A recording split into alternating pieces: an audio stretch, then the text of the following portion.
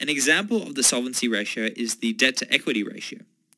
The debt-to-equity ratio formula is total liabilities, also known as total debt, divided by total shareholders' equity. We get both the equity and the liabilities from the balance sheet. So let's calculate the debt-to-equity ratio for the year 2018. Total liabilities is equal to $70 million, which we get from the balance sheet, divided by total equity, which is $30 million, which we also get from the balance sheet, which is equal to 2.33 times. The unit of the debt-to-equity ratio is times, and this means that for every dollar of equity, creditors provide $2.33 of debt. A low debt-to-equity ratio means that the company is financed mainly through equity and consequently does not benefit from the interest tax shield.